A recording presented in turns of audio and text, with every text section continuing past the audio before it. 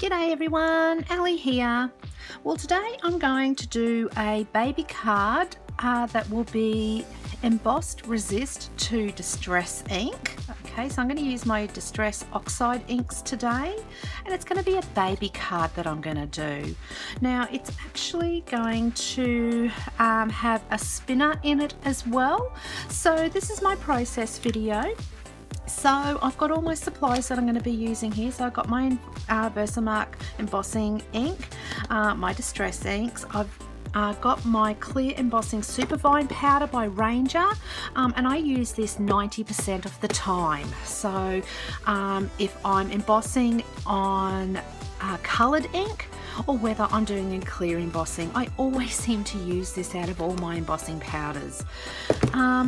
I've got my embossing buddy that I have made myself, and also I'm going to be using the Stampendous cling stamp here, and it's the baby one, and it's the cling baby background. Okay, I've also got some dies here. I'm not sure which one I'm going to be using yet for the spinner, and also I need to cut out a circle of my card. So sit back, enjoy, and if you've got any questions, please leave me a comment down below, and we'll see you soon. Bye.